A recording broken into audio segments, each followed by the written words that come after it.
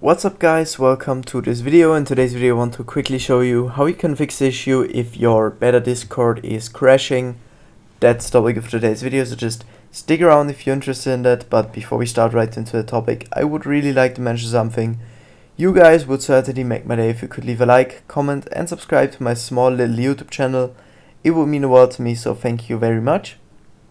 But let's start right into the topic. What do you need to do in order to fix this issue? First of all, just reinstall the installation file if you haven't if you haven't got it anymore. So just beta Discord, Google it again and get on betadiscord.app and click on download. So you just download the installation file, and in my case this might take a few minutes because of my bad internet, so we're not going to wait that. But yeah, I've already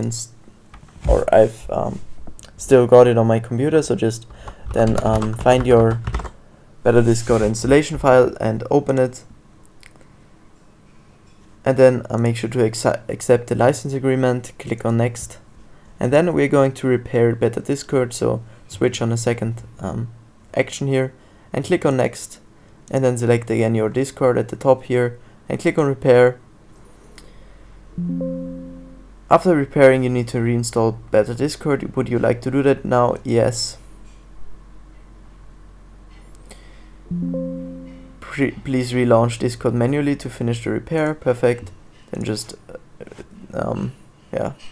restart Discord manually. Make sure to really restart it. So on the bottom right corner, click on show hidden icons and then right click on your Discord and click on quit Discord.